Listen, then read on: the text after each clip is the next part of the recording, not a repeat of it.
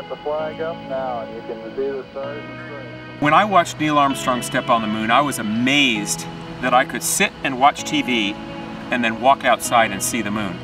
0 and liftoff of the Endeavour. I always dreamed of being an astronaut, but I never thought I'd be an astronaut, actually. The mission for both of my shuttle flights was to contribute to the assembly of the space station.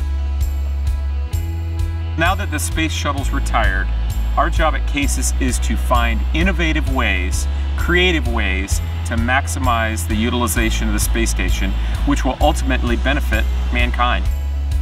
ARK-1, Advancing Research Knowledge 1, is our first mission going aboard the space station. The ARK-1 suite includes physical sciences, biological sciences, and education payloads. One of the experiments that we're really excited about is an investigation into Huntington's disease, which could lead to new treatments for that disease. My lab studies the three-dimensional structure of proteins, and I'm studying a particular protein that's called Huntington. And this protein, when it's mutated, causes Huntington's disease. When a patient has Huntington's disease, it's essentially a death sentence. And often their children will also have Huntington's disease because it's a genetic disorder. Our group and other groups have been trying to crystallize this protein for almost 20 years. We've done maybe 100,000 different conditions of this protein, and nothing has really worked up to this point.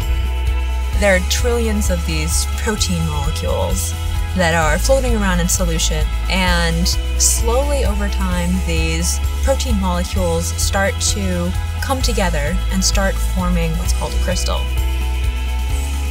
For our technique to work, every protein needs to look the same in every part of the crystal.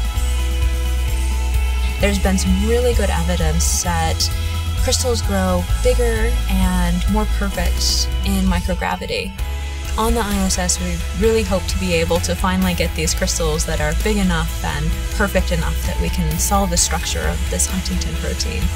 Not only is the ISS such an international effort, but this research experiment is as well. It's this consortium of universities, private companies, and the government all coming together to try to make this experiment happen.